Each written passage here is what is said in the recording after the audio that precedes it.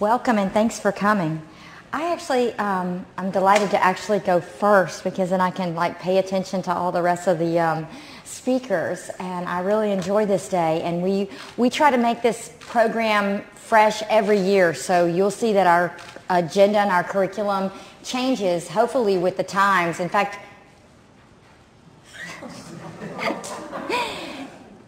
we want it to be like a fresh curriculum, because really what we want it to do is inform you, to help you with the things that are, coming available with information during the year, because as a busy clinician, I know what it's like to keep up with the literature and get into a more in-depth thing when you're so busy. And so if you have comments or topics that you think that we haven't covered, please feel free to email us and let us know, because we want to make it the most user-adapted conference that you can spend your Saturday on, even in December, which is a really busy time of the year. Okay, so that kind of speech leads to why I picked this topic for the day, which is menopause and manopause. And I know it's a silly kind of a title, and I did it on purpose. But here's the reason. I've seen a rash of male patients in the clinic, and I see a lot of clinic patients, both men and women, because although I'm the woman's expert, the women are bringing their husbands and their boyfriends and their fathers, and men pick women too. But I've seen a rash of male patients who've been put on testosterone who had a lot of complications. I had patients of mine that had gone to see, these low T clinics and put on testosterone, and otherwise you would have been like, no way, you can't take the testosterone.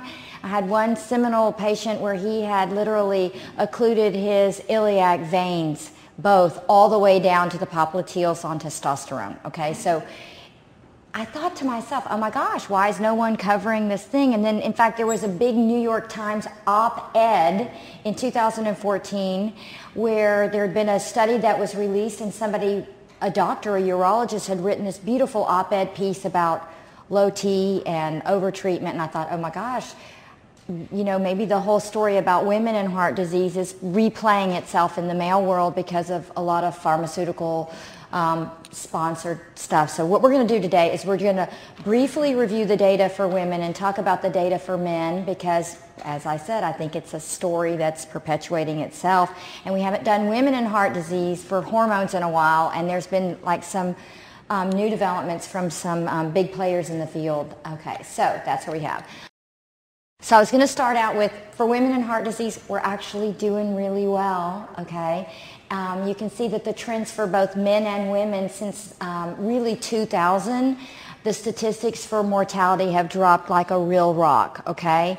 And I love this slide because it shows that it's working, whatever we're doing for prevention and for better treatment of people with vascular disease, it's working well in both men and women.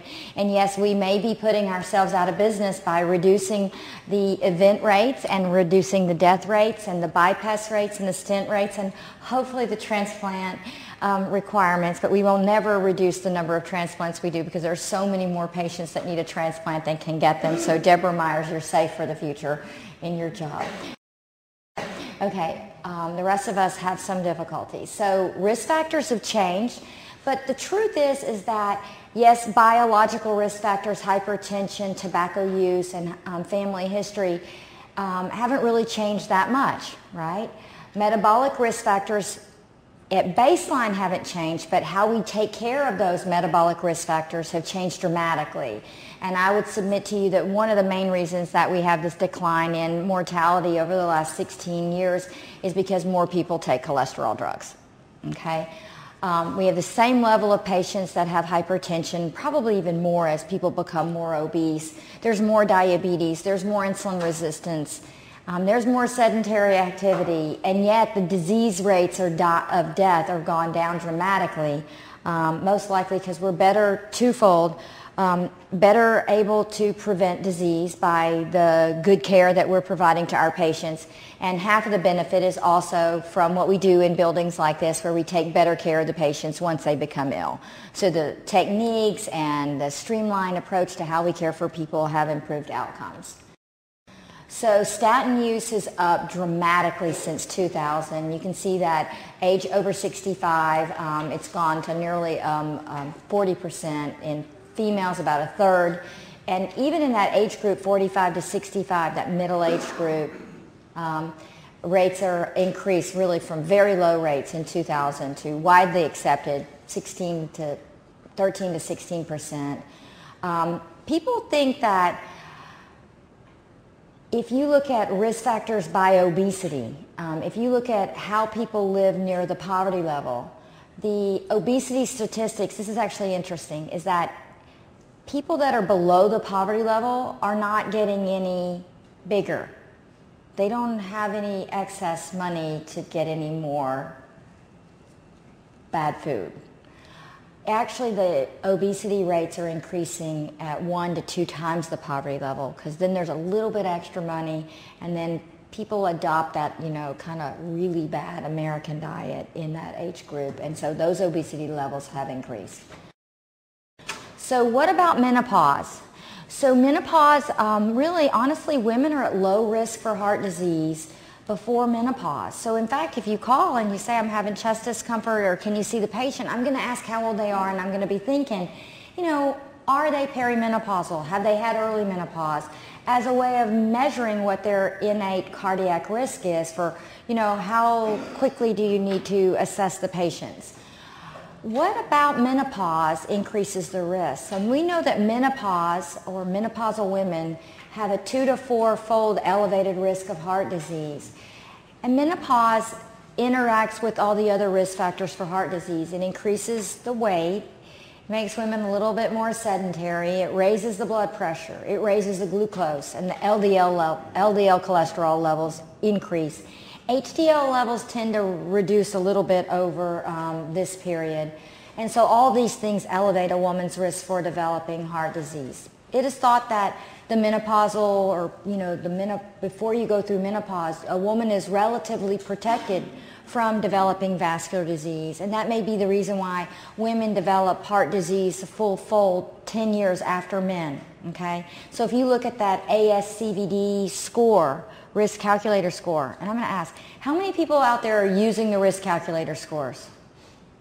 It's catching on. It's a little cumbersome when you see the patient, because you don't always have the laboratory when you see the patient. I find that to be one of the stumbling blocks. So what I tend to do, if I've seen the patients before, is we will calculate what their ASCVD score is based on this year's weight, this year's age, this year's, you know, blood pressure, you know, and then use last year's cholesterol. But I will say, okay, this is the nuance of working in the field, is that you don't know what to do about the lipids when they're at that perimenopausal period, because the lipids really are changing.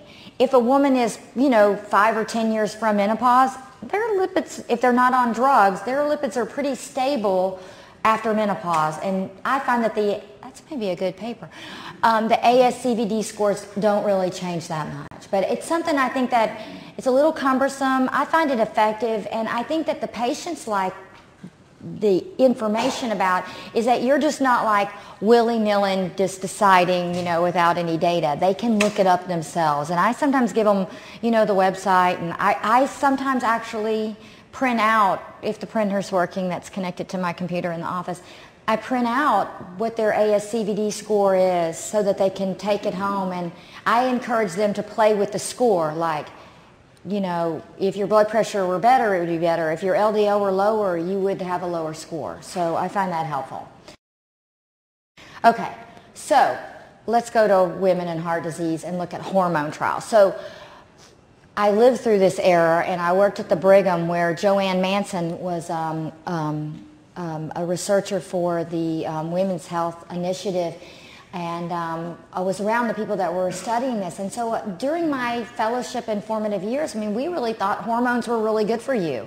And here's the reason why. All the observational studies looking at women pre-hormone and after hormone, or comparing hormone use, that hormones, when given to women in the postmenopausal period, had a lower relative risk of heart disease. So these studies, you can see the blue dots are for estrogen replacement therapy and the yellow dots are for hormone or estrogen plus progesterone therapy. Showed, you know, a pretty substantial effect on outcome for heart disease. The caveat, and this is what you have to understand, is when you look at these observational studies, women that take or are willing or eager to take hormones when they go through menopause, right? Because there's no reason to take, the main reason that you'd want to take hormones is if you have symptoms of menopause. So if you're far out from menopause, you've probably survived and you're not having that much symptoms long term. So these studies are of women that started hormone when they went through menopause, right at probably the age of 50, 51, 52, which is the average median age for menopause in our society. So the observational studies are different than the treatment trials for hormones. The thought was, why are hormones good for you? And one of the biological mechanisms is that estrogen encourages LDL to come down, okay? It brings up the triglycerides, it raises the HDL a little bit, but the thought was that by reducing LDL cholesterol, it was having some beneficial effect in the vasculature. So the nurses' health study, many nurses here participated. Actually, my nurse MC is still in the nurses' health study, which I think is so cute. Was a primary prevention study of coronary disease. It looked at healthy postmenopausal women, and it had a huge number, 28,000 nurses, which were kind of eager to participate in the study because the nurses' health study followed the very famous physicians' health study by a few years, which came out with some very important findings and changes in the management of primary prevention. It's the study for which we demonstrated that aspirin was beneficial for heart patient or for primary prevention of heart disease in U.S. and British physicians after the age of 65. But in the nurses' health study, they looked at, it was a non-randomized just survey questionnaire that was mailed out. They looked at current users of hormone and compared them to never users, and they found that there was, in fact, a 40% reduction in coronary or arterial vascular risk compared to the non-users, and a 50% reduction in all-cause mortality. They found that there was a loss of benefit after 5 years when the hormones were stopped, and that those that had a natural menopause benefited more than those who had a surgical menopause. So here's the data. When they looked at it, that 28,000, and they looked at them over a longer period of time where they enrolled more nurses. So in the end, they had 70,000 nurses. And there was, and this is actually an important study because it shows that I love the study because it's going to show something important that's going to be helpful when we look at the male data. We're going to look at stroke and heart disease deaths, and compared to never users, and this is dose dependent risk, is that over a Premarin dose of 0.625, there was certainly an increased risk of stroke. There was a thought to be a protective effort by the hormones to prevent heart disease. This led the way to the HERS trial, which was a secondary prevention trial. Now, I was involved in clinical trials in this period, and really what they did in this trial was they took like a treatment trial for heart disease, much like they would have done for cholesterol drug treatment. So you take a population that you think is at risk, that's older, because really if you're going to fund a study, you want to have the smallest number of people followed by the smallest amount of time because it costs less money, right?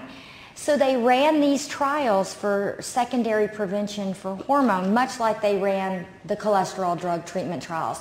They took a population of women that were older, that had already gone through menopause and had been off hormone for at least a decade, okay?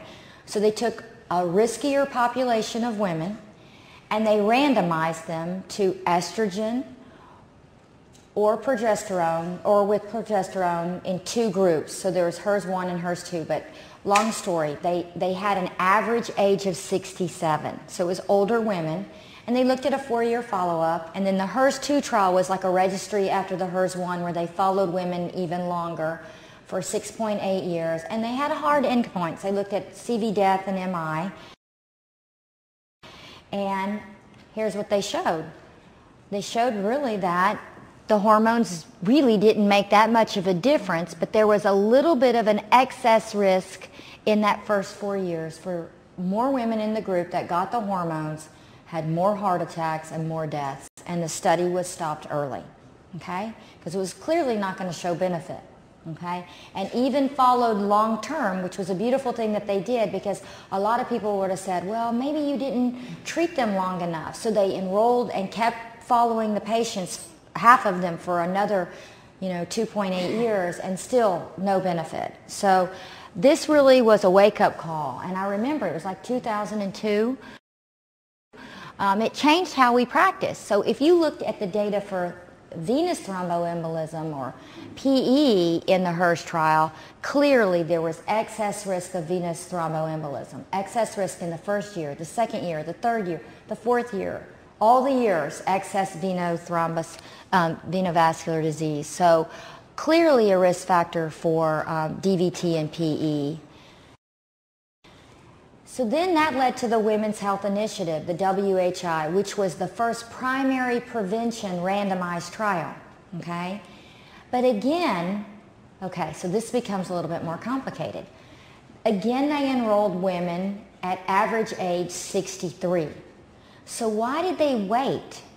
Okay, so the other rule about clinical trials is you want to run the trial as economically conservatively as you can, but you also don't want patients dropping out of your trial early because of side effects. So what they didn't want is people that were seriously symptomatic from vasomotor symptoms that got randomized to placebo to drop out of the trial and cross over to your active treatment, okay? And they also didn't want women to bleed.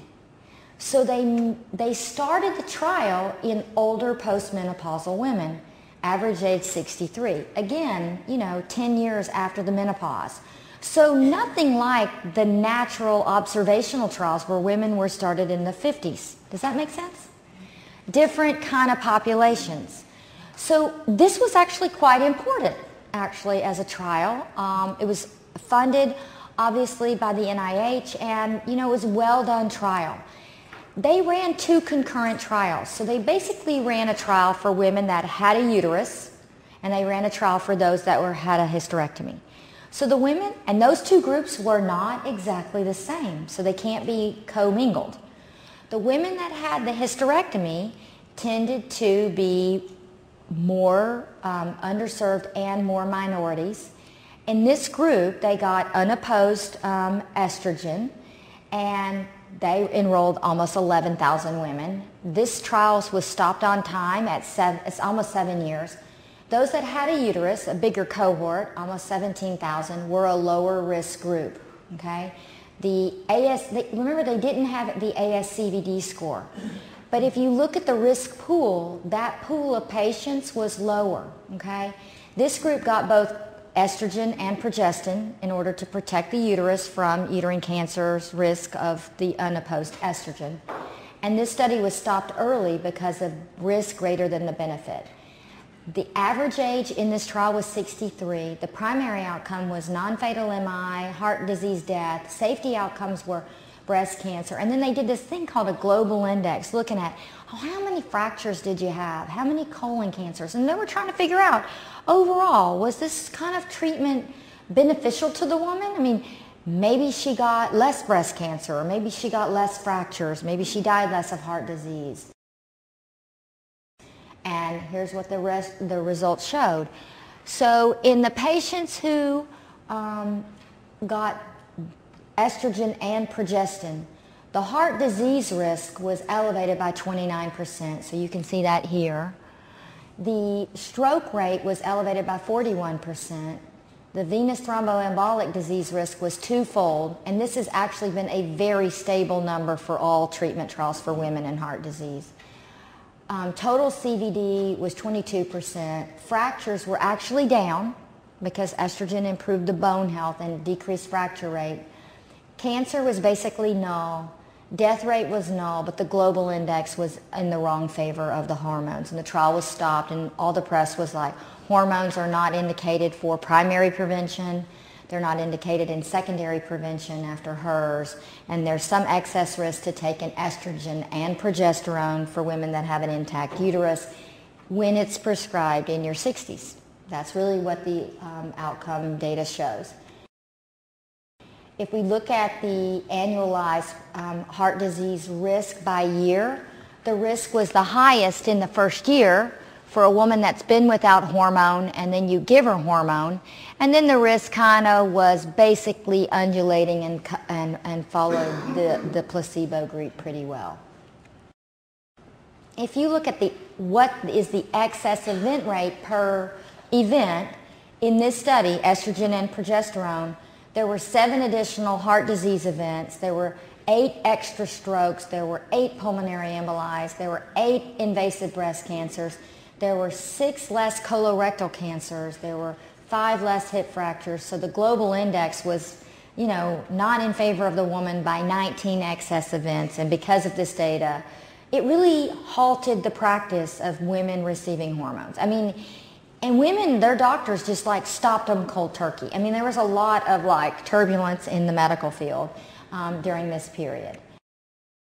If you looked at more in depth at the data, how women responded to hormone therapy was really, and what their risk group was really had a lot to do with how many years past menopause were they when they received the hormones.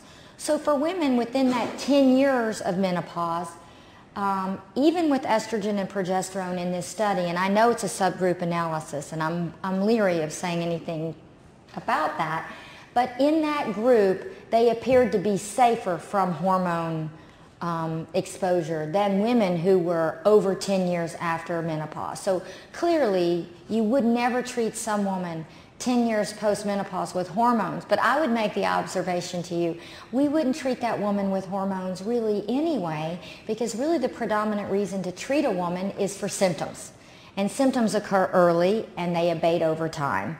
So it kind of nullifies why we really treat a woman, but at this time in the period of, medical knowledge, we really thought estrogen or progesterone would be beneficial long-term for a woman, and we've clearly demonstrated, especially in older women, and for those post 10 years after menopause, hormone treatment is actually adversely affecting their health. But it took, you saw how big the numbers were in the trial, it took thousands of women in a trial followed for 4 years before that data became obvious, okay? I'm making the case for the men. Okay, so if you looked at the women-only arm, actually it was much better, which suggests that the progestin added to the estrogen added a lot of the risk. So overall, heart disease risk was null in women that had no uterus with treatment with just estrogen alone. But still you see this excess risk of stroke with estrogen alone, excess risk of PE. In this case, there was an excess risk of venous thromboembolism, and overall hip fractures and overall fractures were down. If you look at it again, timing of when you give the hormone to the women without a uterus, again you see this gradient of risk by age and by time from onset from menopause. Not as robust as the graph with the estrogen plus progesterone, but still an adverse risk as women grow older. And if you look at the number of events, you can see them, and this is just for inclusion in your syllabus. It just shows you across the board elevated risk in women, again, markedly changed by their timing from menopause.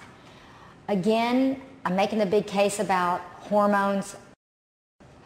in all the trials showed an elevated risk of stroke, okay?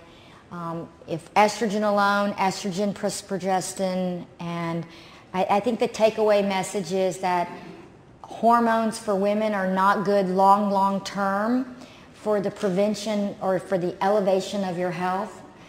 Certainly there's excess risk from all the data that we've seen, even the observational trials and from primary and secondary prevention randomized control data that shows that yes, indeed, hormones increase your risk of stroke and your risk of venous thromboembolic disease. And because of those things, I warn women every time I see them about the risk of the hormone, and you have to look at the risk-benefit ratio. Certainly this data is helpful and reassuring that for women that are going through menopause that have the most symptoms, taking hormones early may be safe. And here's some more data. Okay, here's some more data about the stroke risk. And so basically, I think we've summarized the WHI in saying that there's elevated risk of breast cancer for those that received the progestin compound. There was definitely an increased risk of heart disease, particularly in the first year. There's elevated risk of stroke, and the global risk was increased. For those that take estrogen only, it may be safer than those that take estrogen and progesterone, but still there's an increased risk of stroke. And certainly no long-term benefit in these women. So basically, hormones are contraindicated in women with established disease for sure. Okay? Hormones should not be initiated for primary heart disease prevention. This is no statin drug. And estrogen increases clearly the risk of stroke and venous thrombosis. And hormones should be considered early after menopause for the relief of vasomotor symptoms. And honestly, the rule kind of in the community is hormones should be taken at the smallest dose for the shortest amount of time. And then encourage other kind of lifestyle modifications to help with that. Now, this brings up one important point about the timing hypothesis. So I know that people in the field thought that, and you can tell I kind of share that feeling that maybe those trials weren't really, the treatment randomized trials weren't really, didn't really capture what we really do in the real world by treating women with hormones when they go through menopause. The problem now is that we have two major treatment trials of women that showed harm, right? Which means that nobody's really going to be too eager to fund a trial of women for treatment effect of hormones, even if you wanted to try it in people that are going through menopause. Does that make sense? An earlier treatment trial might have given us a different outcome. And the timing hypothesis kind of addresses this. The question is whether estrogen, when given to a woman as she goes through menopause, someone that has not withdrawn from estrogen, may actually slow the development of atherosclerosis by improving lipids and endothelial function. And the question is, can you prevent that? And so there's this whole thought that the observational and the clinical trials were at were disparate populations, where the clinical trials were in older women, the observational trials were in younger women. Menopausal symptoms were excluded in the treatment trial, but those were the people that were included in the observational trials. And then the timing since menopause obviously is much shorter in a treatment trial of women with menopausal symptoms. And then the whole question about the treatment of people postmenopausal with symptoms in the observational trials, they got estrogen for, I mean, I still see patients that just like refuse to come off their estrogen, and they may be like close to 80, and you're like, really? I'm really not thinking it's benefiting you anymore, you know? And they're very hesitant to change their dose because they've done, for those that have done well, they don't want to come off. They think it's the fountain of youth. And then this whole question about obesity.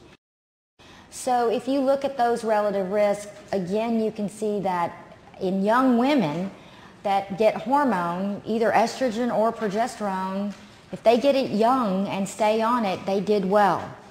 But there may be some bias in these groups that those young, healthy people that were really interested in their well-being were healthier enough to be exercising. You understand there may be some intrinsic bias in these observational studies. These were healthier vainer, eager beaver women that were keeping their body weight down and less diabetes and making themselves healthier in other ways, which could help to explain some of these findings. The WHI took those primary prevention women that were randomized to hormone, and when the study was halted, they got money and they went out and did calcium scores on over 1,000 patients that were enrolled in the clinical trial, which I think is a very fine test. And I think some of you, I've given a lecture here about calcium scoring, looking for plaque as a marker of who has coronary disease. So you might expect if somebody were to have more events later, they'd have more of a calcium score when they're younger. So they went back and they didn't have a lot of money. So they wanted to look at that early group of women aged 50 to 59 who went through menopause recently and were randomized to WHI and were studied on the hormones for 7.4 years, and they obtained calcium scores 1.3 years after the WHI initially stopped. The mean age at the time of the calcium score was almost 65. And why calcium score? Because it's a marker of how much plaque you have, and it's an inflammatory kind of marker that you can get that's actually very stable between measurements. So it's like there's not a lot of error in the measurement. It's like the calcium goes into a plaque and it sparkles. So it sparkles under the x-ray so you can count the sparkles. And it's a marker, a pretty validated marker of elevated cardiac risk. It's a pretty cheap test. In the community it costs about $150. Most insurance won't pay, but I love it. I love it. It helps me a lot. And so you know who has plaque. And in this study, the women that got the estrogens alone actually had lower plaque mean scores, and also had a significant p-value, and oops, I'm going the wrong way, had lower plaque numbers. So was some thought that this timing of when you give the hormone would maybe affect a surrogate marker for outcome. And then I'm going to skip this one because this is kind of goes. Again, this shows that there's this age variable on a gradient of risk in older versus younger women, and it really remains unanswered, quite honestly, because I think people are going to find it problematic to run a trial of the right magnitude to answer the question. But there is intrinsic data like mice models that estrogen itself inhibits progression of established lesions in the vasculature.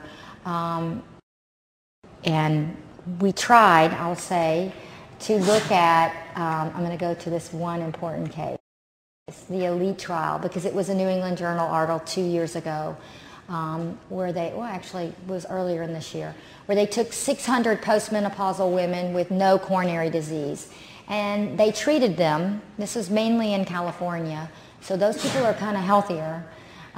They looked at two groups, women that had been through menopause within 6 years and women who were over 10 years from menopause, and they looked at their treatment outcomes after being on hormone therapy, and they used both hormones, with uterus, without uterus, estrogen plus progesterone or estrogen alone, and they looked at carotid intimal thickness, and they did demonstrate that plaque growth was slower in the estrogen-treated group, taking hormones within 6 years after menopause compared to the group that had been 10 years. So I think that it's very clear that if you've been past menopause, very clearly there's excess risk. For women that are, I think that the corollary would maybe be for women that are at ASCVD score higher, that hormones would not be a good idea for those women, even for prevention of vasomotor symptoms. And so I kind of restrict the treatment or the counseling of women to treatment with hormones to those that are asymptomatic without heart disease, who've been through symptomatic through menopause within the last 6 years, really, because after that, you kind of already gone through it. And then to restrict the hormones to that group that's in that low risk category.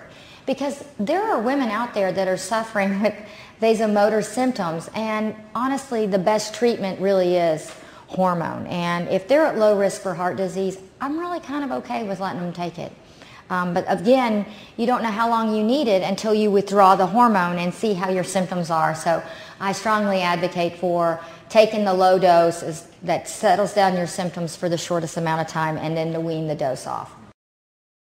Okay, so what about menopause? Okay, so there's this robust commercial advertisement to men about taking testosterone. And I mean, we are seeing young men, I mean, like one of my fellows last night told me, see, I'm the girl heart doctor, so I have a different experience in my clinic than the male heart doctors, that one of my colleagues is seeing men that are like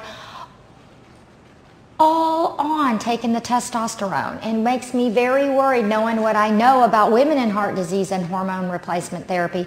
What we are increasing, or are we increasing the risk in our male counterparts who may be at higher risk of disease anyway at similar age, just because they're men, right? So what about menopause? Is it real? I mean, is it a manufactured disease to elevate the treatment of men to spend more money on testosterone products? Is it real? Is it worthy? Is it valuable? Is it safe? And the answer is we don't have much information. So I'm going to go through the data, because there's going to be more data coming out, so I'm preparing you for your reading of the literature in the next few years, because people are interested in this more now than they have been.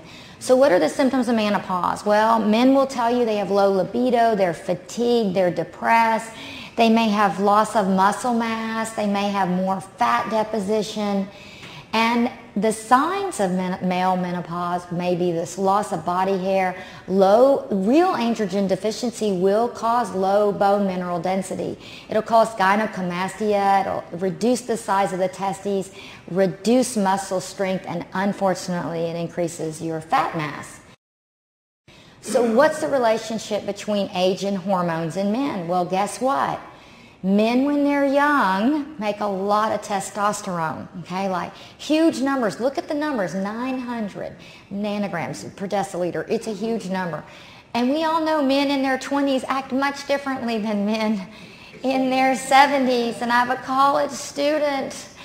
It's kind of scary to see this. Okay, so it declines over time. And this has been well demonstrated in multiple trials, which came out in 2008, shows the relationship between age and hormone, but it also shows the relationship between testosterone, free testosterone, and LH, and sex hormone binding globulin. So you get an idea what's the cause of why the testosterone declines in the male as he ages. So with age, there's definitely a component to end organ testicular production failure, okay, because the LH goes up, okay? Obvious, right? So it has to be that the end organ has stopped producing, very much like the end organ, the ovary in the woman stops producing hormone. Clearly, it's not like the woman where it stops almost 100% by the age of 55 in a woman. Clearly in men, they produce hormone much longer, such that men can reproduce with children. I can make some funny comments. I'm going to restrict my comments about men having babies in their 70s. You know, they can still produce children and heirs. But seriously, after age 70, testicular production of testosterone declines. So, age is important in this decline in testosterone. But the most important factor that makes testosterone decline is obesity, okay? And so they looked at the same hormone levels, testosterone, free testosterone, LH, and sex hormone binding globulin, and they broke it down by BMI. So BMI less than 25 is pretty normal in America. Well, no, I shouldn't say normal. It should be normal. It's not common, right? So BMI 25 to 29, which is really kind of normal-ish, but it's called overweight, and those over 30 are called obese, although that is skewed by our population as well. And they looked at the testosterone levels, the LH levels, the free, and the sex hormone binding globulin. And you can see that as the BMIs increase, there's no real step up in the luteinizing hormone level, which means that it's not just an end organ effect. It's not that obesity is suppressing the testes from making testosterone. It's because obesity interferes with the hypothalamus pituitary axis to make hormones. So it's interfering on top of age. As men grow older, they grow fatter. You see how this rolls in together? And it makes their testosterone levels drop even more. So in fact, it turns out that obesity has a much greater effect on male production of testosterone, much, much more than age. In that if a man goes from a BMI, on average, from a BMI of 25 or less to over 25, he drops his testosterone concentration equivalent to 15 years of life, okay? So one could make the argument that if you want to have robust testosterone levels, you need to stay skinny, okay? And that would help you the most. So how do we make the diagnosis? What's the real diagnosis of androgen deficiency? You have to have symptoms of, menopause and a subnormal testosterone level collected in the morning between 8 and 10 a.m. Why? Because testosterone has a diurnal variation, and it's standardized at the highest level in the morning. It's lowest at night. And treatment is strongly discouraged because if you don't need it, if you don't really have really low testosterone levels, because this is the funny part of the story. If you treat a man with testosterone, you're going to turn off his hypothalamus to pituitary to testes axis, so that you're going to suppress his innate ability to make testosterone, right? So you're going to turn off his ability to make it, and testosterone exogenously shrinks the testes size and makes less spermatogenesis. So you're going to make that man less manly by giving him hormone, and you're going to make him an addict to the hormone that you've given him, which isn't good, okay? I should have been a lawyer. Okay, so what are the contraindications to testosterone? Well, you can't take it if you have known prostate cancer or breast cancer, obviously. So you have to check the PSA and make sure it's less than 4. But in men that are at high risk of prostate cancer, like African American men or men with first-degree relatives with prostate cancer, you don't want to give the hormone to any man with a PSA over 3. It turns out that testosterone treatment makes BPH symptoms much worse. It turns out there's a whole scale for BPH, and a BPH scale of over 19 is going to do really poorly with testosterone. It causes erythrocytosis, so you don't want to give it to a man with a hematocrit over 50, because hormones increase your risk of venous thromboembolism, right? And thick blood increases that risk as well, okay? You shouldn't give it to a man that has untreated sleep apnea, which is going to highly be prevalent in your population of these overweight older men, because it makes sleep apnea worse. You shouldn't give it to untreated heart failure, people with known heart disease, or people with a prior history of DVT, PE. Okay, that makes sense. Because it causes erythrocytosis, sleep apnea. There's a warning about DVT. There's a warning about heart disease. And these warnings have come out in the last 2 years. Okay. So have we taken the diagnosis of adult onset hypogonadism and made it a disorder, or are we just letting these advertisers have a robust marketing strategy and make you feel like you have a disease, which in fact you just got older and got fat? So what about the prescriptions for testosterone? Well, guess what? We're talking about like a serious billion-dollar baby, okay? It's now administered in 5 forms: patches, gels, injections. Over 3 million prescriptions since 2012 for androgel alone.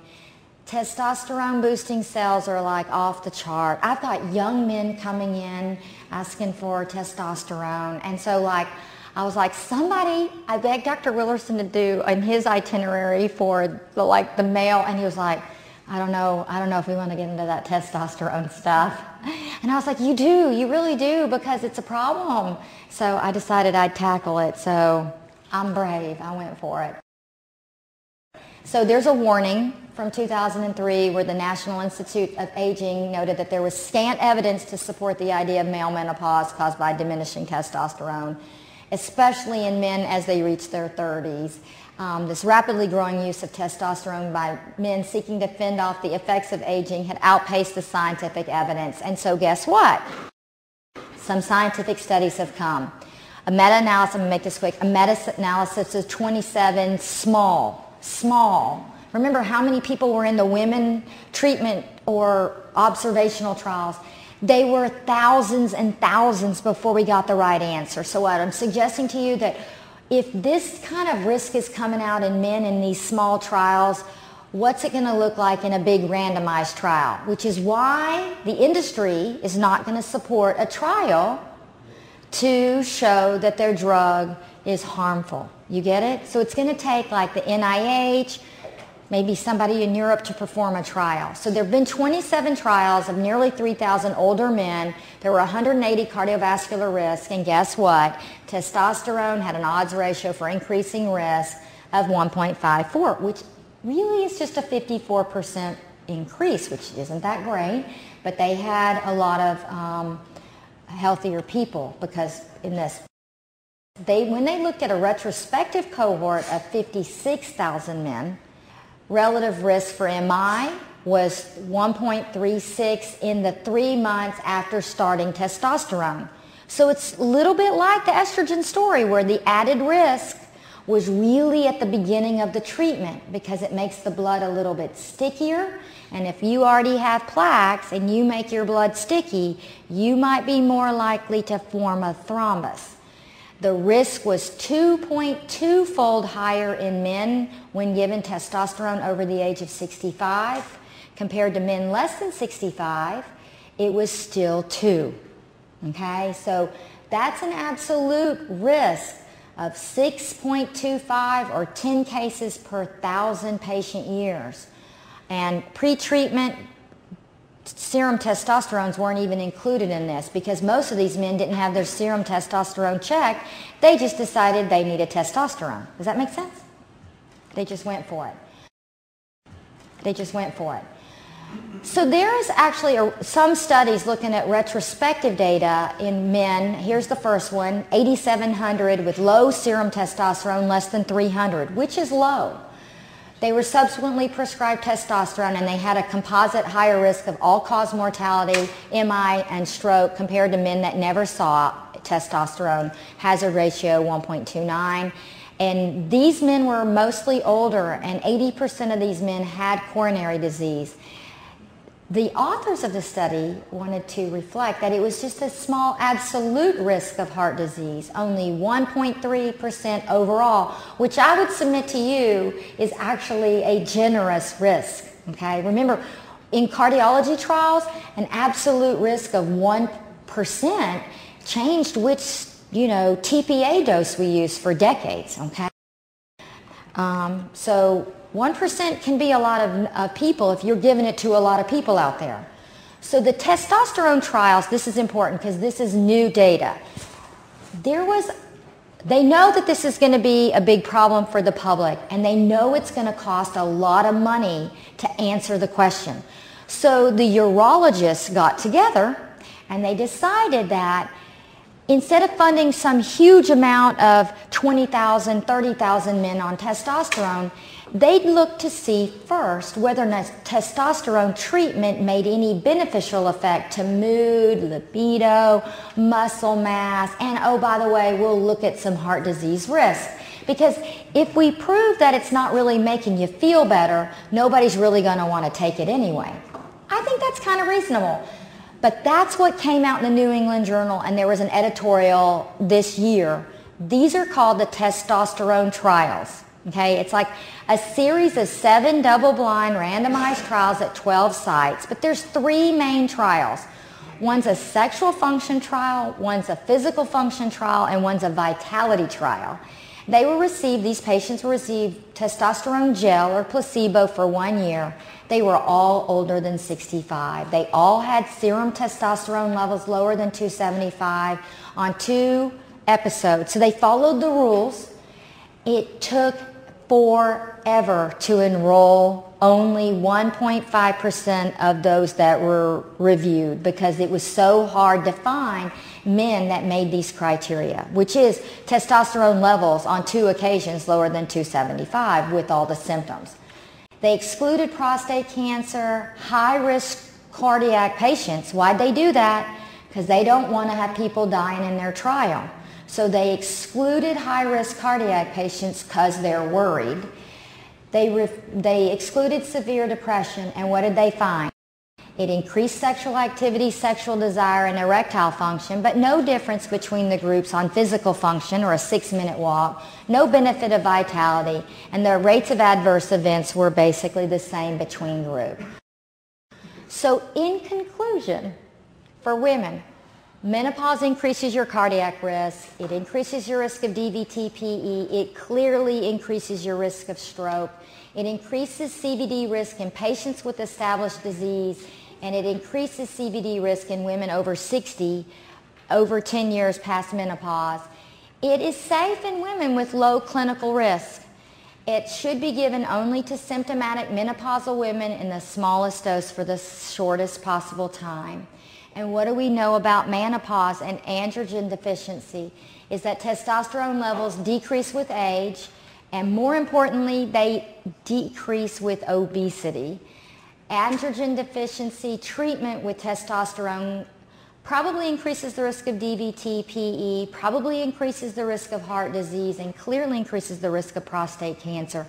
May have some beneficial effects on sexual function, but the jury's out on physical function and overall vitality. So I'm going to leave it there and let you think about it. I think that the questions aren't fully resolved. Like, I personally, I'm 50. I'm worried about it, and I think there may be a role that hormone plays for women as they go through menopause that may actually be preventative. I'm holding out hope. It may be true in men, but I'm actually very cautious about giving people treatment for which there's unknown benefit and clearly unclear, previously ill-defined risks, especially to men that are at risk. So in my population, they're at risk, and those are the guys that have the most erectile dysfunction because they have heart disease. So one of my colleagues, he really needs to like not suggest that the testosterone is going to make these guys healthier because it may be making more heart disease. So I'm going to leave y'all with that. Perfect.